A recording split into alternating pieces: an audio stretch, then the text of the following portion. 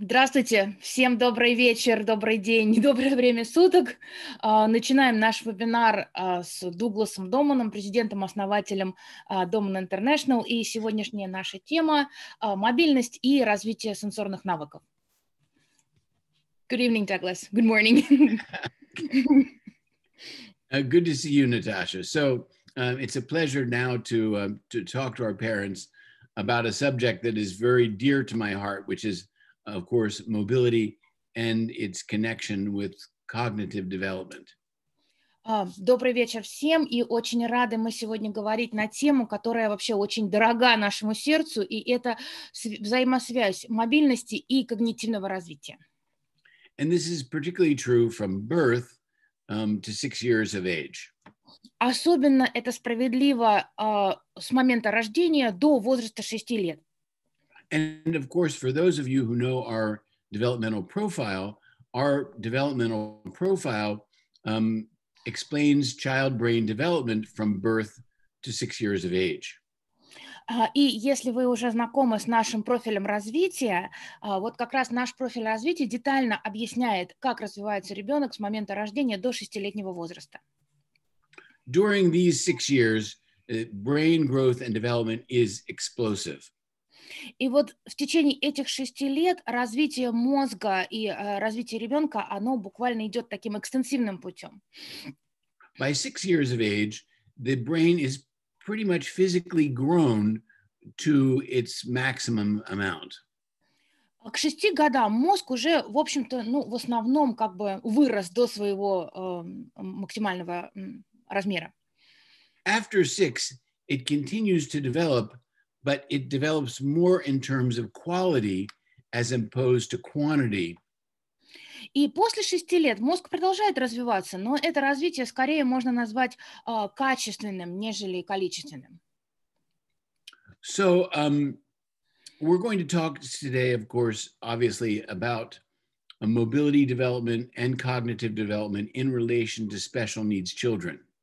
Конечно, сегодня мы будем говорить о развитии мобильности, о развитии когнитивных навыков именно в контексте детей с особыми потребностями. But a lot of this information is also applicable to well babies. Но большое количество той информации, которую мы сегодня будем обсуждать, она также применима и к развитию здоровых детей. And as most of our parents know, my father began his work right after the Second World War with brain injured children. Как большинство из вас, наверное, знаете, мой отец начал свою работу после Второй мировой войны и начал заниматься, работать именно с детьми с повреждением мозга. And his objective was for brain injured children to become well, totally well. И задачу, которую он перед собой ставил, это сделать так, чтобы эти дети с повреждением мозга становились действительно полностью здоровыми. That was considered a radical idea then, and sadly, it's still considered a radical idea. Тогда это вообще казалось очень такой, радикальной мыслью. И, к сожалению, и по сей день, собственно, это тоже очень-то, в общем, такая смелая мысль считается.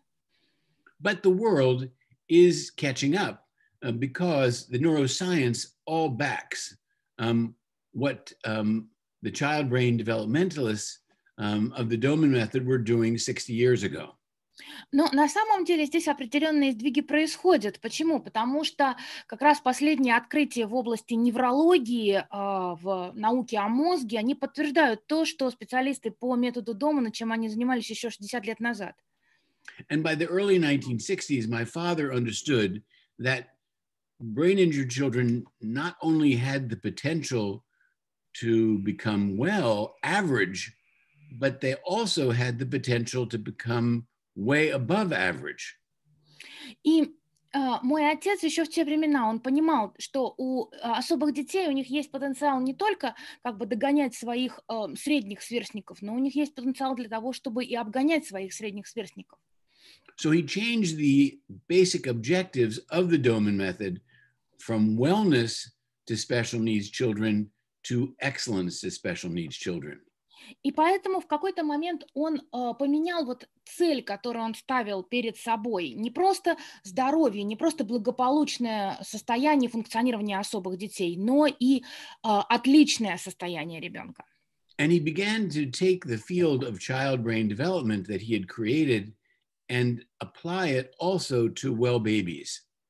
И вот ту область знаний, которую он, в общем-то, сформировал, создал, вот развитие детского мозга, он не просто стал применять эти знания с особыми детьми, но он перенес свою работу и на здоровых малышей. And of course, well babies have the potential of becoming much, much more capable from a cognitive, physical, and social standpoint, as is considered typical today. И вот ему удалось вывести, вот, выводить здоровых детей не просто вот на какой-то средний такой благополучный уровень, но гораздо выше этого среднего уровня, как и в социальных, так и в когнитивных и физических областях развития. And of course, the first book that was published in 1963 was How to Teach Your Baby to Read. Конечно, первая книга, которая была издана им в 1963 году, это книга «Как научить малыша читать». This is written for all parents, the parents of well babies. И эта книга написана абсолютно для любых родителей, для родителей здоровых малышей. But the entire program comes from the work with brain-injured children. Но вообще вся программа, она родилась именно на основании работы с детьми с повреждением мозга. And this was also our first book published in Russian by Media Kit. And of course, it's available through Media Kit or also through Natalia, our Russian representative.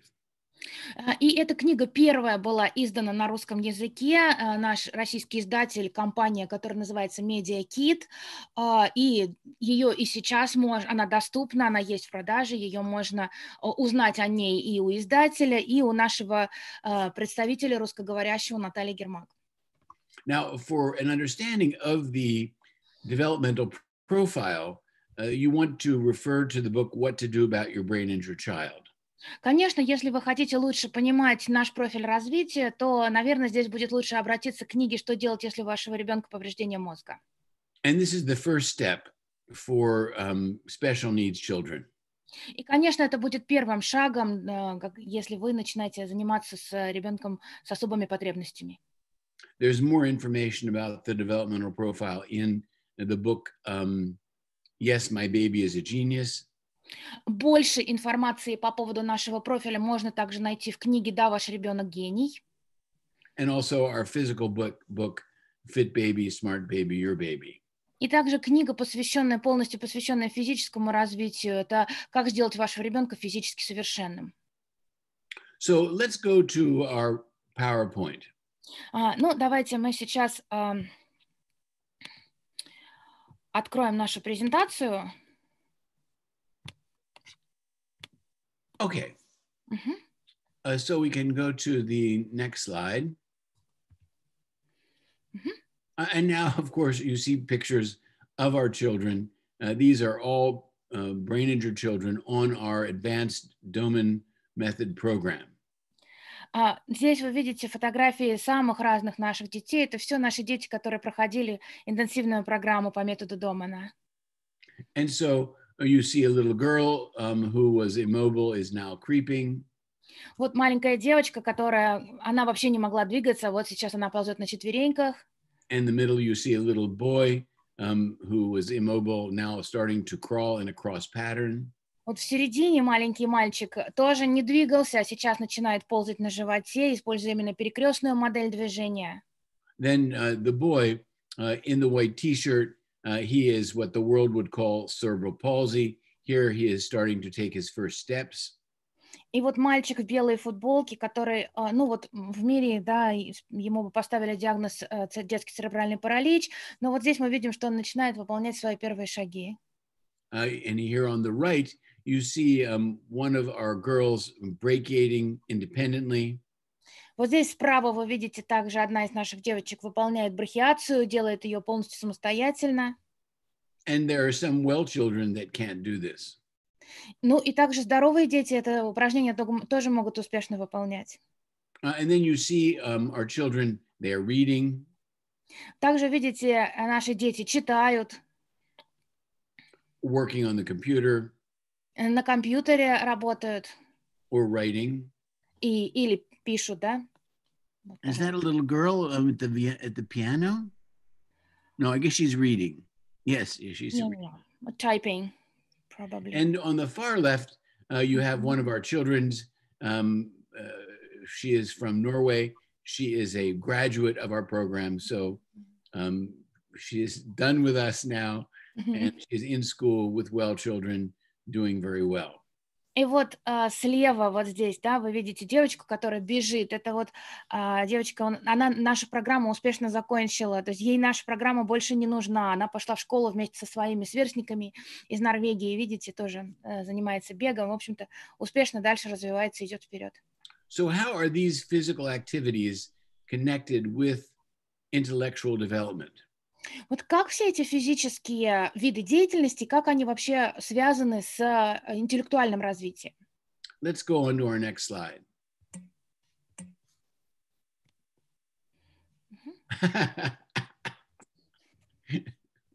So, although I wrote the slide, Natasha, I can't read it. So, can you just tell me what it says? So when we develop the development of mobility of midbrain and subcortical areas, they help to develop sensory functions of vision and auditory. And this lays the foundation for cognitive development. Right. Okay. So the first point here, as we look at the different parts of the brain, there is the midbrain. Ну, мы начнем с чего, да? Посмотрим на разные отделы мозга и прежде всего поговорим о среднем мозге. And the midbrain is responsible for motor functions. Средний мозг отвечает за различные моторные функции. Such as the ability to creep on hands and knees, balance, and also manual competence. За такие функции, как ползание на животе, на четвереньках, удержание равновесия, баланса, да, и за некоторые мануальные функции.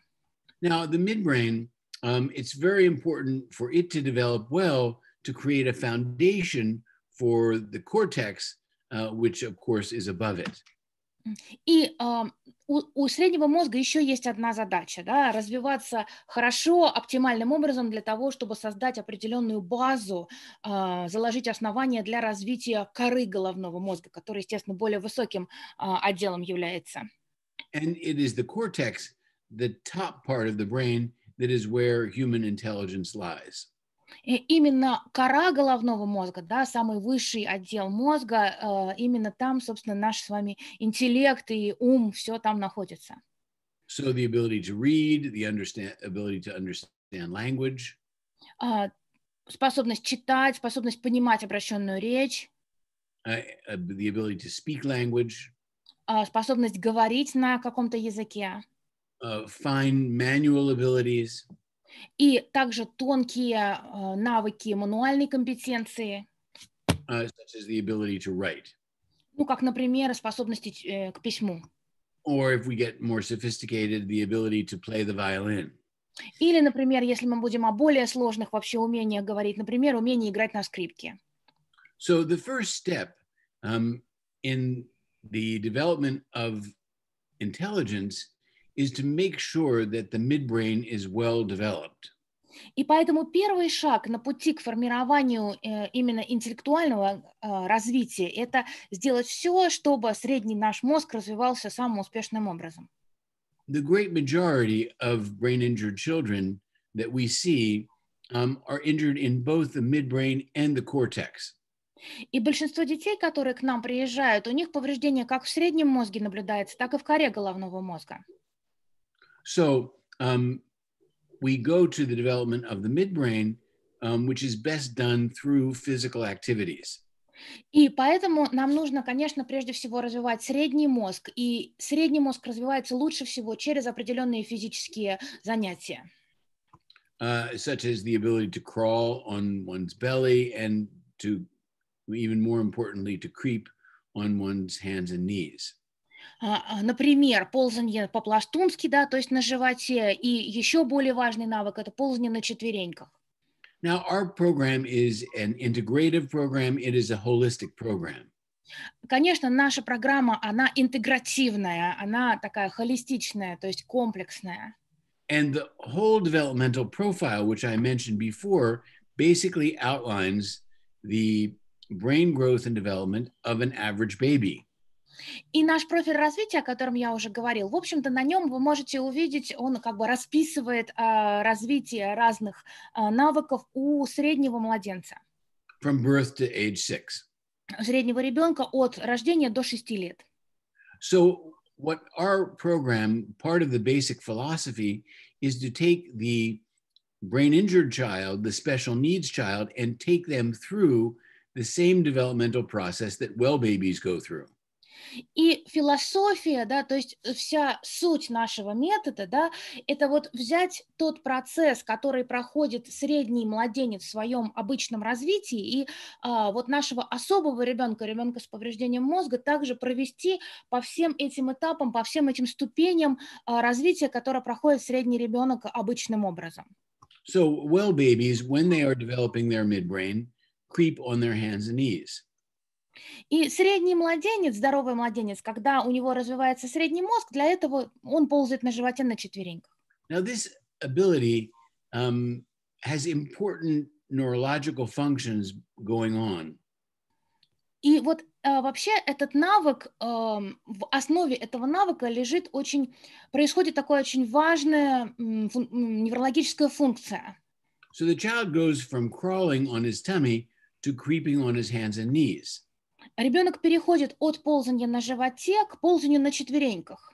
So basically, he goes from a two-dimensional world flat on the floor to getting up on his hands and knees. Now he is in a three-dimensional situation.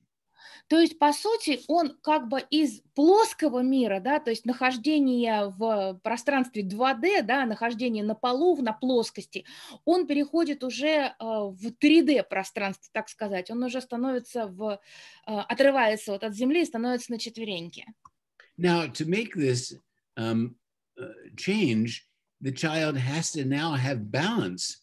He didn't need to balance when he was on the floor crawling, but now on his hands and knees, he's in 3 dimensions. He can fall down. He can hurt himself. He can creep into furniture and hurt himself. So now he needs to learn to operate successfully in 3 dimensions. И теперь для того, чтобы успешно, да, управлять своим телом в 3D-пространстве, да, уже оторванным, так сказать, от Земли, ему необходим навык баланса, то есть ему нужно уметь держать равновесие, потому что, находясь в 3D-пространстве, то есть стоя на четвереньках, ребенок уже может и упасть, и когда он находился на полу в 2D-пространстве, ему это не нужно было, а теперь это ему нужно, он может упасть, он может пораниться, он может, ползая, там, упереться, попасть в какую-то мебель, и таким образом, да, какие-то повреждения могут случиться. То есть теперь ему необходимо освоиться вот в этом 3D-пространстве, научиться управлять своим телом. And if he's injured in the midbrain, then he may not have that ability to get up and balance in 3 dimensions. Но если у ребенка повреждение в среднем мозге, у него может отсутствовать вот это вот умение вставать в положение на четвереньки, то есть передвигаться в 3D-пространство и управлять, именно балансировать своим телом. So we give the child our balanced development program. И для того, чтобы ребенку помочь в этой ситуации, мы предлагаем ему особую программу развития навыков баланса. This is a huge program with many, many physical activities. Это очень большая программа, в ней много различных заданий. And the objective is to first put into the brain through the sensory pathways so the child, his brain feels how it feels to balance himself in 3 dimensions. И прежде всего нам необходимо дать, как бы создать для ребенка такие условия, чтобы его мозг начал чувствовать, вот как должно себя чувствовать твое тело, когда ты находишься в пространстве уже 3D. So we can't get any information out of the brain unless we have put first the information into the brain. И поэтому мы не можем из мозга, получить, вытащить, да, какую-то информацию, заставить его как-то эту информацию использовать, если мы эту информацию предварительно в мозг не заложим. Just like a computer. Ну, точно так же, как компьютер. So we use the sensory pathways, the input pathways, the one-way streets into the brain, which is vision, auditory, and tactility, to get the information in. Поэтому мы используем наши сенсорные пути. Это как односторонняя такая дорога с односторонним движением, которая отвечает именно за вход информации. Это зрение, тактильность и слуховые наши пути для того, чтобы вот эту вот всю необходимую информацию в мозг заложить. And once we've gotten the information in successfully, we have to provide extraordinary opportunity for the brain to put that information out, to express the information. И как только, да, мы эту информацию в мозг заложили, дальше нам просто необходимо предоставить ребенку вот буквально экстраординарное, самое большое количество возможностей для практики, для того, чтобы именно эти навыки, эту информацию ребенок мог уже использовать активно. So either the child pushes onto his hands and knees, or we put him on his hands and knees, and he holds that position until he goes from 2 seconds to 5 seconds to minutes. Либо ребенок осваивает положение на четвереньках самостоятельно, начинает его принимать, либо мы ему помогаем, мы его ставим в это положение и помогаем ему его удерживать все дольше и дольше, начиная буквально там с 1, с 2, с 3 секунд и продолжая таким образом наращивать продолжительность. And there is also a visual component. И здесь также есть зрительный компонент. So when we get onto our hands and knees into the third dimension, we need to be able to see visually that we are now in the third dimension. Когда мы встаем, да, на руки, на ладони, на колени, да, то есть принимаем вот это положение на четвереньках, нам необходимо также и видеть, что теперь мы уже вот в этом, в 3D-пространстве находимся. And the midbrain is also responsible for this visual ability, which is called depth perception or convergence of vision.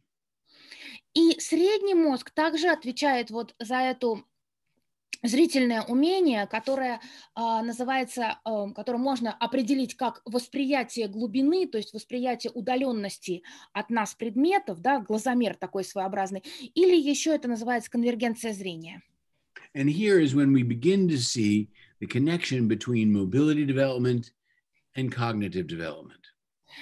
И именно здесь мы начинаем видеть уже взаимосвязь между развитием навыков мобильности и когнитивными навыками. So the ability to determine depth, how far away things are, happens because our two eyes work together and they converge on what that particular item is that we want to know how far away from it we are. Вот этот вот глазомер, да, то есть восприятие удаленности объекта, да, насколько далеко от нас отстоит объект, оно происходит, то есть мы приобретаем это умение почему, да, когда наши два глаза способны функционировать вместе, да, и те две картинки, которые мы получаем в каждый глаз, вот именно этот навык конвергенции их вместе сводит, и у нас получается как бы стерео объемное изображение. Now, for the 7-month-old baby who will typically begin to creep on his hands and knees, he needs to know how far away the floor is. Для типичного 7-месячного младенца, который только начинает осваивать ползание на четвереньках, конечно, ему нужно понимать, ему нужно видеть, насколько далеко от него находится пол. And the same thing is true for any brain-injured child who is learning to creep as well. He needs to know how far away the floor is. И это же справедливо и для любого ребенка с повреждением мозга, который только осваивает ползание на четвереньках. Ему также необходимо понимать, насколько далеко от него находится пол. Because he can fall on the floor. Потому что он может упасть на пол. And if you've seen babies or brain-injured children beginning to creep, they will fall, they will hurt themselves, they will cry, And this discourages them from wanting to get up on their hands and knees again. И если вы видели, может быть, здоровых малышей, которые только осваиваются с ползанием на четвереньках, или особых детей, которые тоже только начинают приобретать этот навык, да, они могут упасть, они падают, это случается. Естественно, им бывает больно, они плачут, но это же не останавливает их от того, чтобы продолжать свои попытки осваивать этот навык. Now, this is the reason that we will always put our well babies or brain injured children onto a nicely carpeted floor in order that they have traction to stay on their hands and knees. But if they fall, it is unlikely that they are going to hurt. And so they'll be happy to get back up on their hands and knees. Именно поэтому, когда мы начинаем выполнять программу с нашими детьми, мы всегда предпочитаем использовать какое-то ковровое покрытие, то есть какое-то более мягкое покрытие на полу. Во-первых, оно будет создавать необходимое трение для того, чтобы ребенку было удобнее ползать. И при этом также, если вдруг ребенок падает, если каким-то образом он не может себя удержать, то вот это ковровое покрытие, оно смягчит этот удар, и ребенку уже будет не так больно, не так неприятно. Right now, if you look at one of the words on the PowerPoint, just choose any word on the PowerPoint. Сейчас, если мы с вами посмотрим, да, на любое слово в нашей презентации на экране, просто вот выберите любое слово и посмотрите на него. And what happens is your eyes are very, in a refined way, they are coming together on that word. И что происходит в этой ситуации, да? То есть ваши глаза, они таким особым, очень тонким образом, они как вот оба глаза сосредотачиваются вот на том конкретном слове, которое вы выбрали. Now, if you close off your right eye and you look with your left eye, then that information is going into your left eye and then going into the brain. Если вы закроете свой правый глаз, будете смотреть на слово только левым глазом, то, естественно, визуальная информация через левый глаз поступит в ваш мозг. And if you block off your left eye and you look at the word, then the information is going into your brain through your right eye. И если таким же образом вы закроете левый глаз и будете смотреть на слово только правым глазом, то та же визуальная информация поступит в ваш мозг посредством правого глаза. So your brain is getting two images. В вашем мозге, получается, как бы в мозг приходят две картинки. Natasha, can the parents see me now? I think so, yes. In the little window down on the screen. Okay. Well, you may do this yourself. So Sure. if you take your two hands indicating what the left eye is seeing and the right eye is seeing. Да, то есть вот если мы посмотрим, да, вот вытянем две руки и представим, что вот наши руки сейчас это две картинки, то, что видит правый глаз, то, что видит левый глаз. It's seeing two images. То есть две картинки отдельные, один через правый, другой через левый глаз. How can you figure out that word if you're seeing two pictures of it? Как же мы прочитываем вот это слово, как мы понимаем, что это за слово, если мы каждым глазом видим две разные картинки этого слова? And this happens to brain injured children who are injured in the midbrain. We want to teach them how to read. They look at the word and they see two images of the word. They have not a prayer of being able to understand it. Но как же нам тогда научить ребенка, да, если он видит вот две раздельные картинки и не может понять, как вот это все соединить вместе? Now, if that's not bad enough, it also happens with midbrain injured children that they will get the two images and the images will move as they are looking at it. The images will move. I stopped the presentation because our viewers tell us that they don't see us. Oh, so okay. now I stopped presenting the PowerPoint on the screen so they can see what you're showing to them, and I will come back to the presentation later. No, that's fine. Sorry. The left eye is seeing this, the right eye is seeing this, and the vision, the children actually have them move because of their midbrain injury.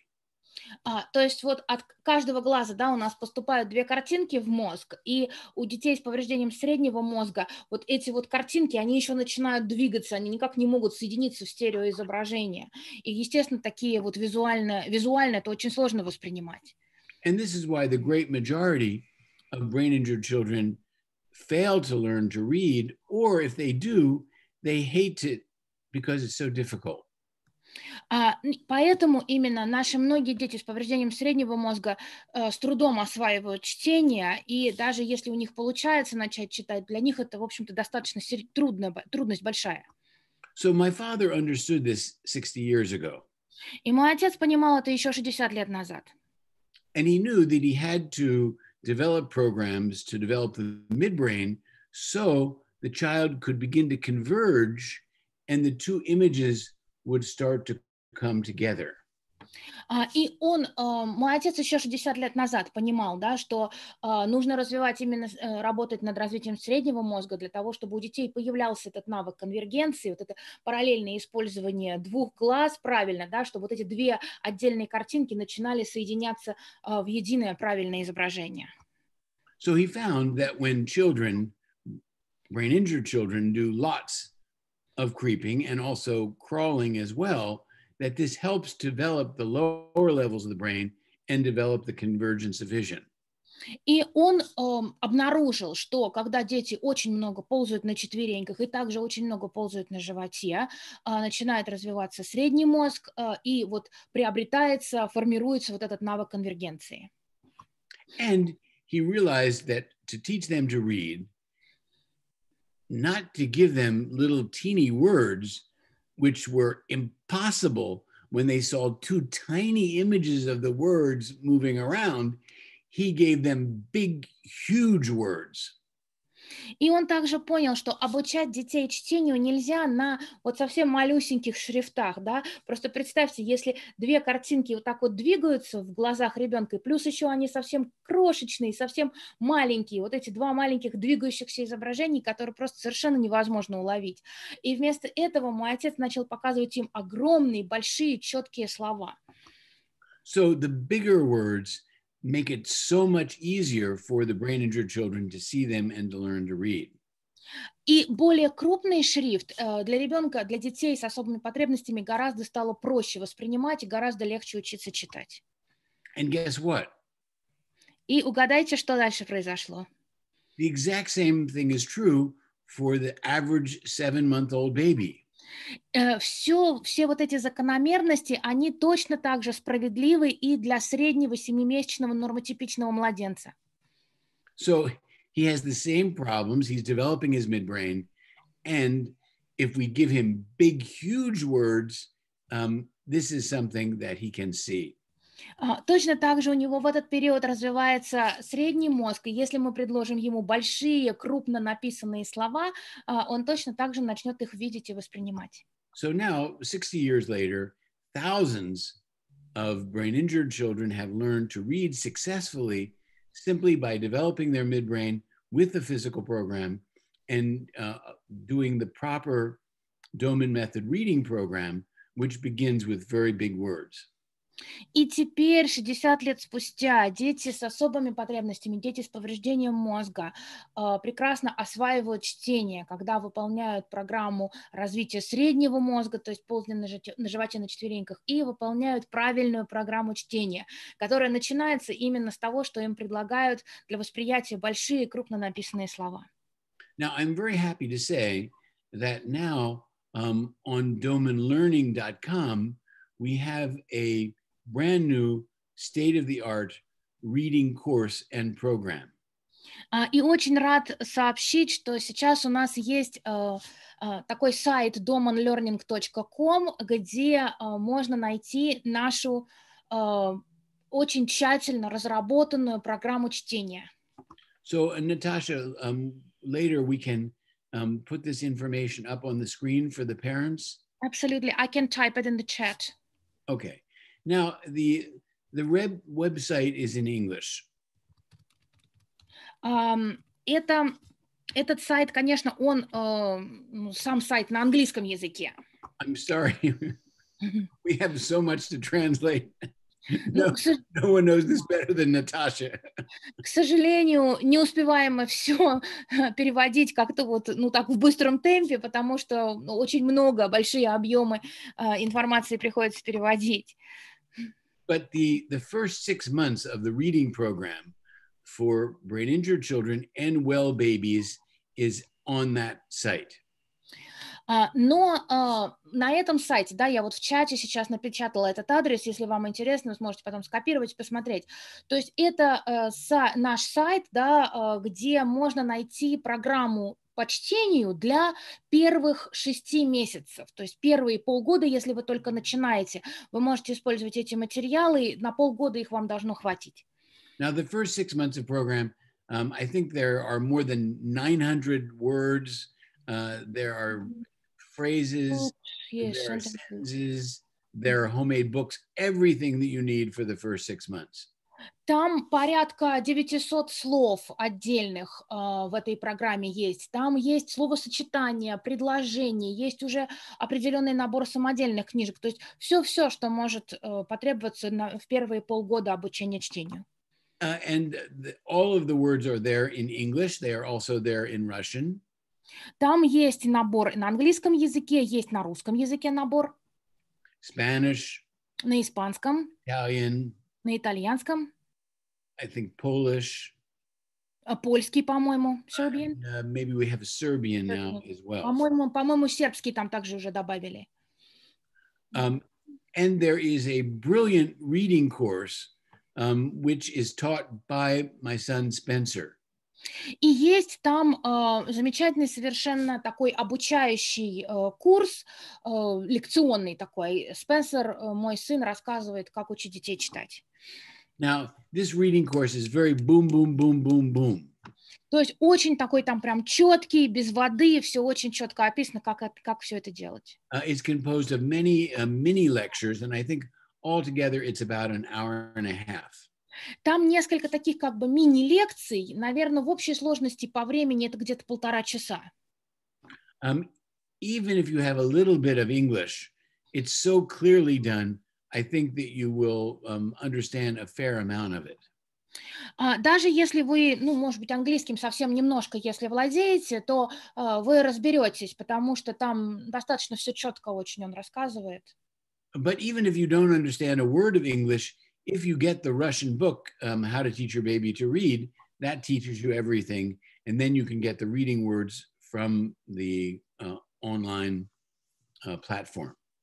Но даже если вы совсем как бы не знаете английского, да, то, в принципе, можно вооружиться книгой «Как научить вашего малыша читать». Все эти принципы там изложены, и потом просто взять уже с этой платформы именно материал, слова. And it's very inexpensive. И это недорого. If you were to make the words, it would take you dozens of hours to do this. And of course, it's all done, and I think it's $49, something like that.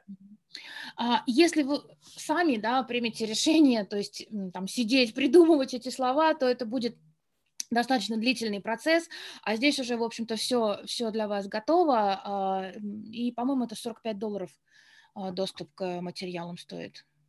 And we are in the process of adding our math program, which should be available in the next month or so.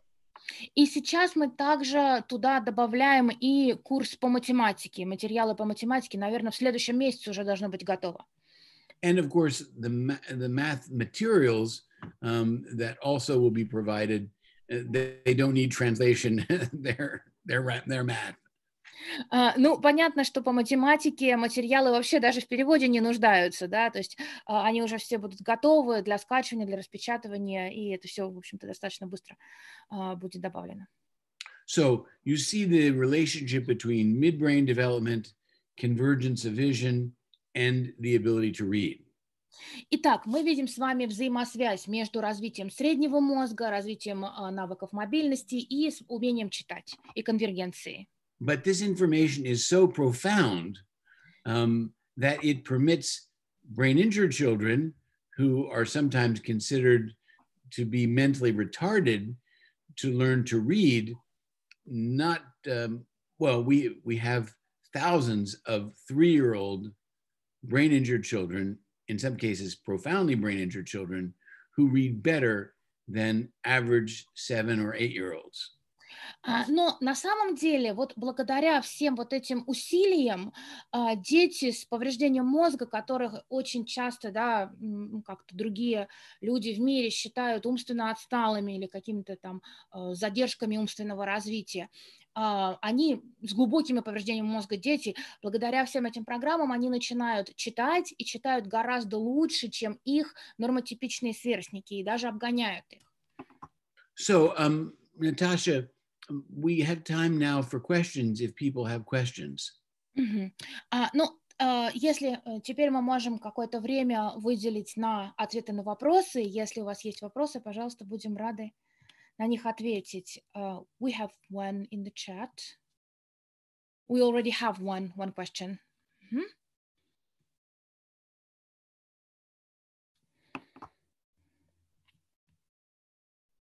Douglas?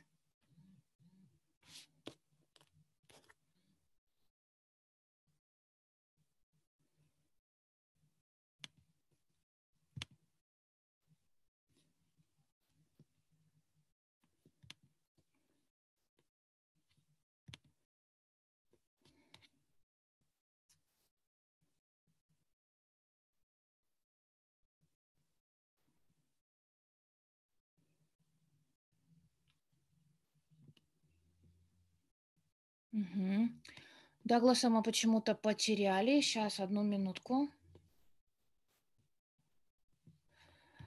Ссылку я только что напечатала в чате. domanlearning.com. Еще мы под видео, когда будем публиковать на YouTube и в соцсетях, мы еще раз обязательно опубликуем.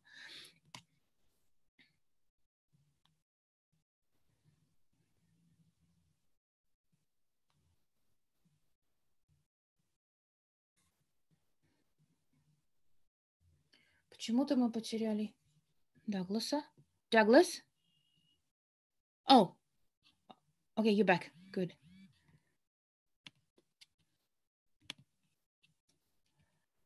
I can't hear you. The sound is on.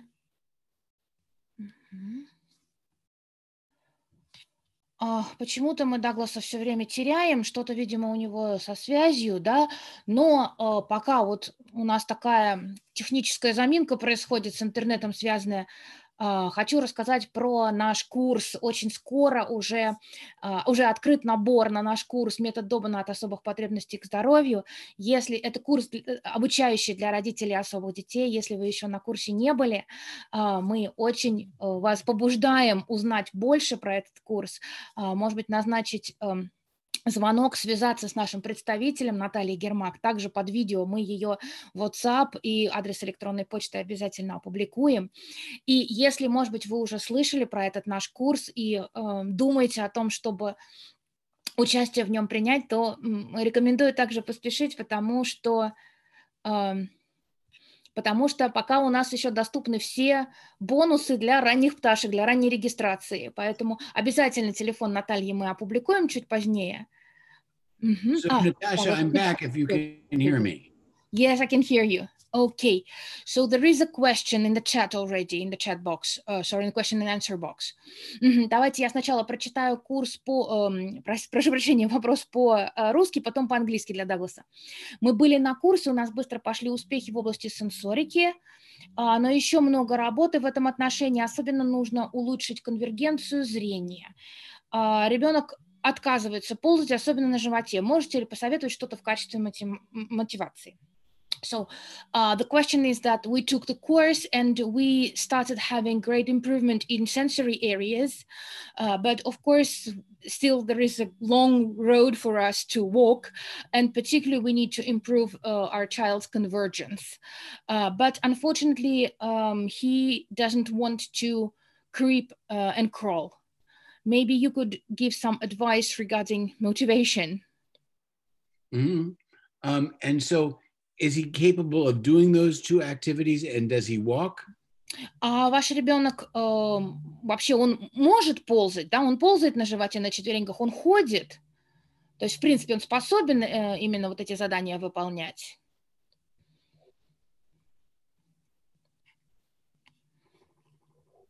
Мгм. Ждем ответа, пожалуйста, поясните нам. Yes, he can. Yes, he can. Creep and crawl and walk. Мгм. Okay. Мгм. So, this is the situation is the same whether the child is brain injured or not. Но здесь та же одинаковая ситуация как для ребенка с особыми потребностями, так и без них. So, if the child thinks it's work, then he probably is not going to want to do it. So, we have to present it to him as a game. Если ребенок будет воспринимать эти занятия как работу, то, конечно, он не захочет, скорее всего, их выполнять. То есть нам нужно как-то это представить таким образом, чтобы это было похоже на игру.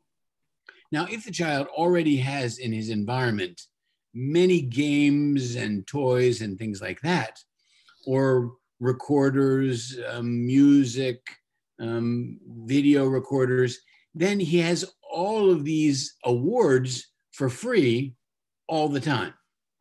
Конечно, если ребенок окружен различными там игрушками, какими-то игровыми различными штуками, если вокруг него там всякие видео, аудио и прочие проигрывающие там электронные устройства, и все это он получает неограниченно в любое время, то, ну, как бы бесплатно, да, ни за что, то, конечно, может быть, здесь будет сложновато. So he has no need to play a game of crawling and creeping with you or with his brothers and sisters. Поэтому у него нет нужды играть вот в эти игры по ползанию с вами или со своими братьями и сестрами. And this gets down to a very fundamental philosophical point of creating needs for the children. И здесь вот мы подходим вообще к такому фундаментальному, именно философскому вопросу. И это вот именно создание потребностей для ребенка. Now, we human beings don't do things unless we need to do them. Мы люди, да, мы не будем что-то делать, мы как-то не будем стремиться к какому-то занятию, если только в этом нет крайней для нас необходимости. So, in some instances, we have to take out of the child's environment all these other games and awards that they just take as a matter of life. То есть в некоторых ситуациях нам действительно нужно будет как-то вот из окружения ребенка убрать все эти какие-то игровые приспособления, которые сейчас являются просто частью его жизни. Now we have returned to like a neutral situation. Чтобы это было как бы как нейтральная такая ситуация.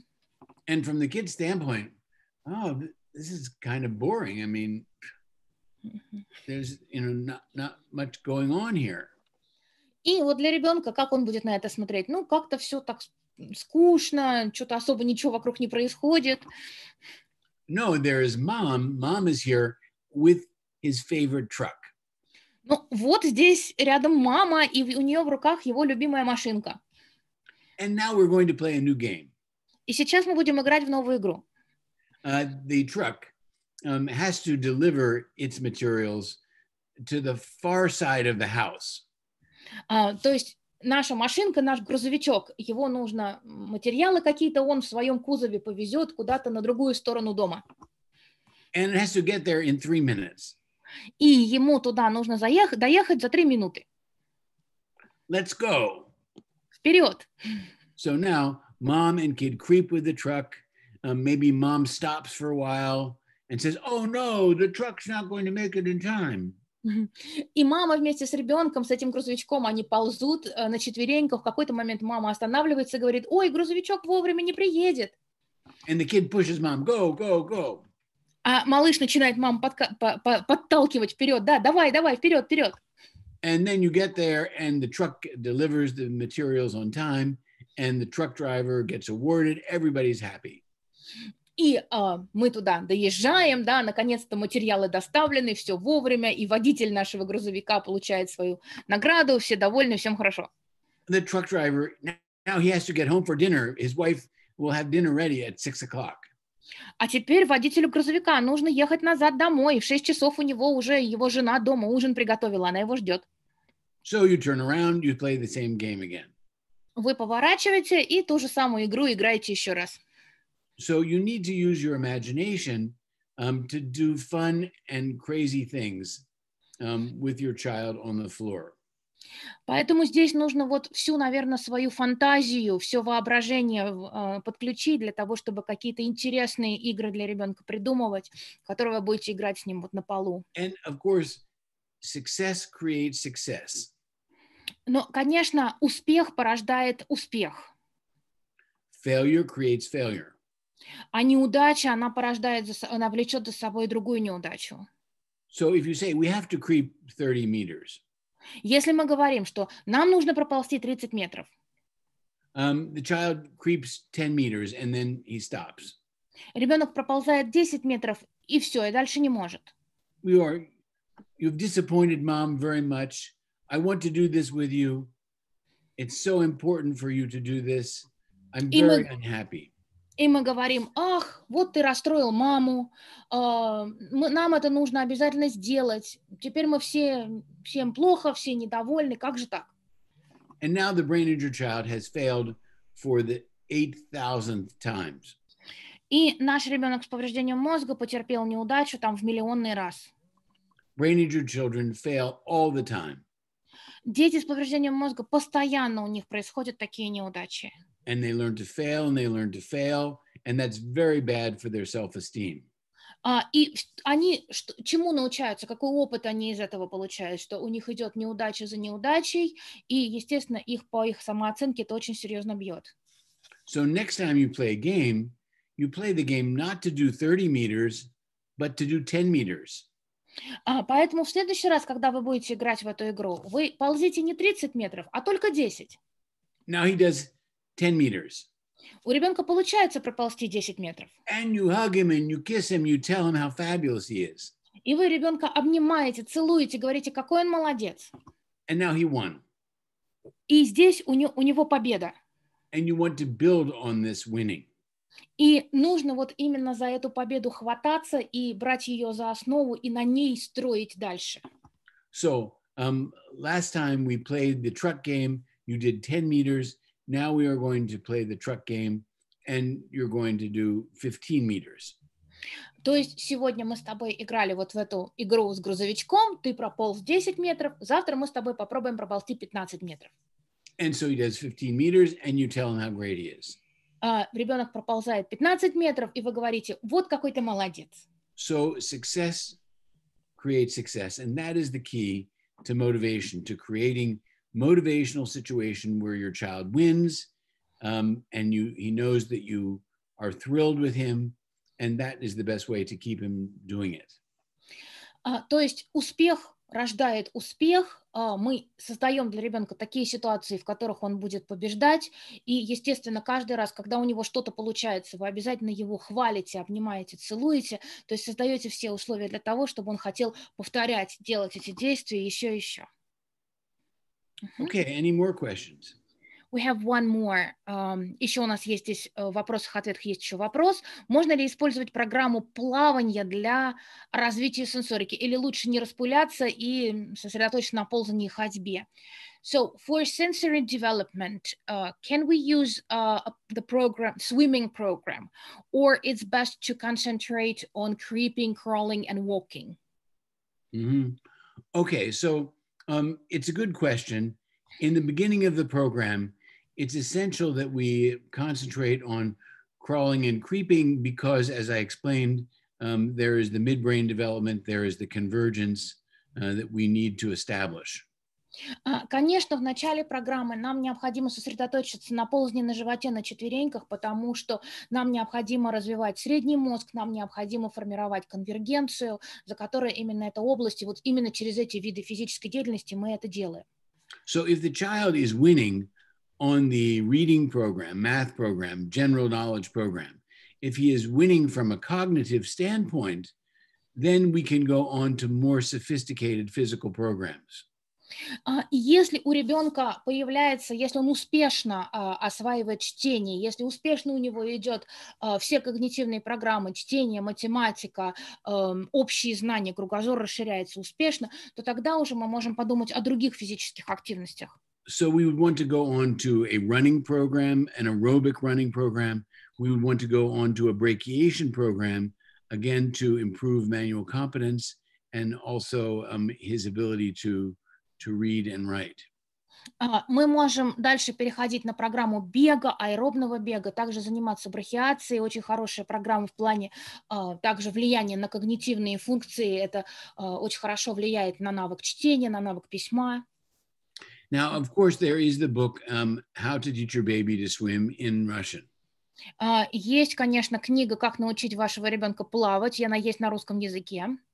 And this book is particularly helpful for special needs children, for a very profoundly brain injured child, where a swimming program can be helpful in terms of improving respiration and helping the child to be able to crawl better on the floor. И эта программа, эта книга может быть особенно полезна для детей с особыми потребностями, с повреждением мозга и даже с глубокими повреждениями мозга, потому что там есть определенные приемы, которые помогают развивать дыхание и которые укрепляют определенные функции, которые также помогут ребенку лучше ползать на животе. And then on the other spectrum of brain injured children, if a child is getting close to graduation from the program, we will then typically do a swimming program. И также вот как бы на другой стороне спектра наших детей, если ребенок уже близок к тому, чтобы успешно выпуститься с нашей программы, там мы тоже можем предлагать программу плавания. And we will do a swimming program because of its respiratory benefits. It's also in terms of coordination. Мы будем предлагать такому ребенку программу плавания также по причине дыхательного компонента, который при плавании обязательно присутствует, и для развития координации. And we will also do it in order to get the child onto a swimming team with average children, to integrate the child into being with average children as he moves off of the program. И также мы рекомендуем вот для таких детей программу плавания больше даже еще и для того, чтобы ребенок мог влиться в какую-нибудь команду по плаванию, чтобы начать общаться со своими сверстниками, с другими детьми. То есть здесь больше такой даже, может быть, социальный аспект включается. Yes, swimming is good. And then for all the other children, swimming can be nice as an award at the end of the day when they have finished their whole program. Then they go for a swim. Но, в общем-то, для всех детей, для любого ребенка плавание может быть хорошим поощрением, хорошим вознаграждением в конце дня, когда все уже цели и задачи все выполнено, можно пойти в качестве отдыха, в качестве именно поощрения немного поплавать. Any other questions?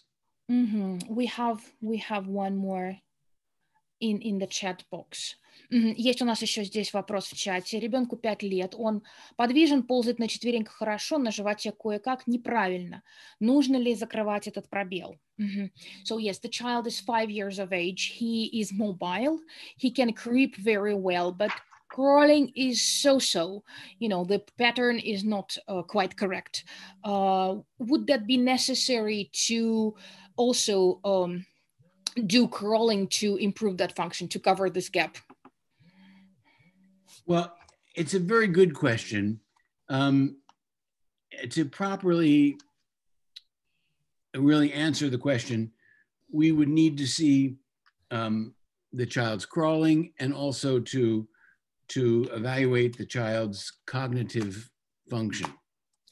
Вы знаете, вопрос очень хороший, но вот для того, чтобы, конечно, на него правильно ответить, нам необходимо бы увидеть, как ребенок ползает, как он двигается, и также оценить его когнитивные навыки. So if I generalize the question to say, would it be better not to do a crawling program, or would it be better to do a crawling program? In the long run, it's much better to do a crawling program. Ну, если как бы отвечать в общем, да, такой более общий, если совет давать, то как будет лучше, делать программу ползания на животе или не делать программу ползания на животе, то, конечно, лучше все-таки поделать программу ползания на животе. Our normal protocol for crawling and creeping programs is to give equal amount of time to both. So we might do an hour total in a day of crawling and an hour total in a day of creeping. Ну, как бы вот такой, ну, стандартный, так скажем, подход. Мы в день даем одинаковое время на ползание на животе, на ползание на четвереньках. То есть, к примеру, если там час ребенку нужно ползать на животе, то также и час мы будем предлагать ползать на четвереньках. Typically, the child will creep twice as fast as they crawl. Ну, как правило, ползание на животе в 2 раза быстрее происходит, чем, простите, на четвереньках в 2 раза быстрее, чем на животе. So he may have a big 6-month goal of 400 meters of crawling and 800 meters of creeping. То есть перед ребенком может стоять такая большая цель, которую он должен достигнуть через полгода, скажем, 800 метров ползания на четвереньках, 400 на животе. But the point here is that our experience is that the two are equally important. And certainly crawling is superior to creeping from a respiratory standpoint. Опять же, как бы понятно, что навык ползания на животе, он как-то более сложнее ребенку, в 2 раза больше усилий на это уходит, сложнее он формируется. Но с точки зрения развития именно дыхательной функции, то ползание на животе здесь особенно полезно. Yes, of course, crawling can be considered harder than creeping. Конечно, ползание на животе, оно как бы сложнее, чем ползание на четвереньках. Because you are dragging yourself along the floor, there is a lot of friction. Потому что вы как бы двигаетесь, вы себя вот тянете по полу, касаетесь пола, естественно, трение возникает. But the advantage is deeper and faster breathing. Но польза здесь в том, что лучше и более глубоко, более часто ребенок начинает дышать. And the cross pattern is more exaggerated than it is with the creeping. Но вот что касается перекрестного образца движения, здесь он как бы более такой утрированный, нежели чем, как бы преувеличена, да, его важность, нежели чем ползать на четвереньках. So my advice is to persevere with the crawling. It's true, it is more difficult, but in the end, your child will, if you do it consistently, it will get easier and easier and easier until the point is that from the child's standpoint, it's easy, no different than creeping. Ну, я бы все-таки посоветовал, вот как общий совет, я бы все-таки посоветовал работать бы над ползанием на животе, стараться вот по возможности, да, чтобы со временем этот навык ребенку будет даваться все легче и легче, он сможет все более и более большие расстояния покрывать.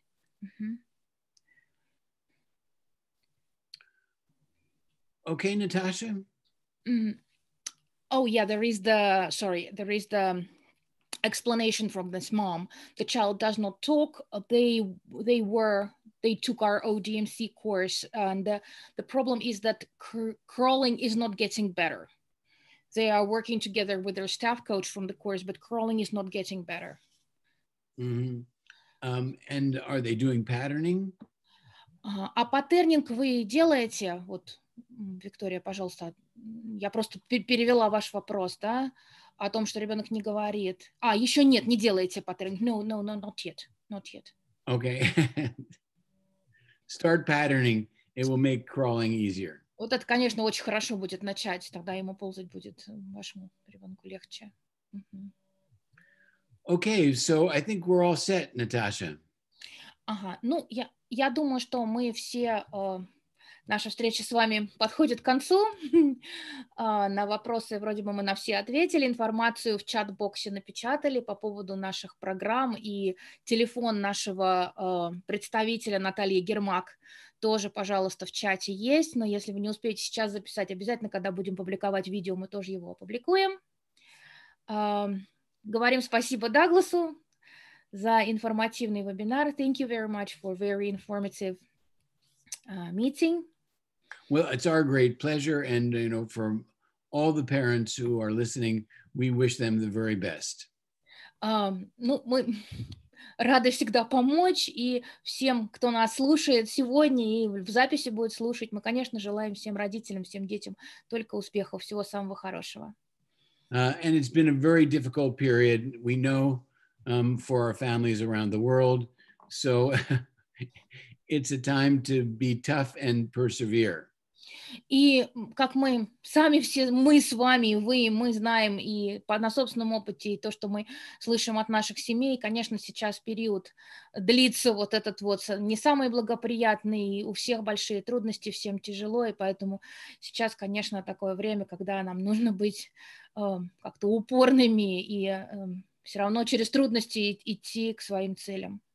We have an expression in America that when the going gets rough, the tough get going. Есть такая поговорка, я попробую ее как-то перевести на русский язык. То есть, когда путь становится трудным, то его пройдут только те, кто действительно крепок. So our Russian families are tough. И наши русские семьи, русскоговорящие семьи, все, вне сомнения, одни из самых таких вот выносливых и сильных людей. And keep going. Поэтому всем желаем продолжать идти вперед, двигаться, не останавливаться, идти к своим целям. Всем большое спасибо. Thank you, Douglas. Всем хорошего вечера, всем до свидания. Everyone. Всем до свидания. Bye. Bye.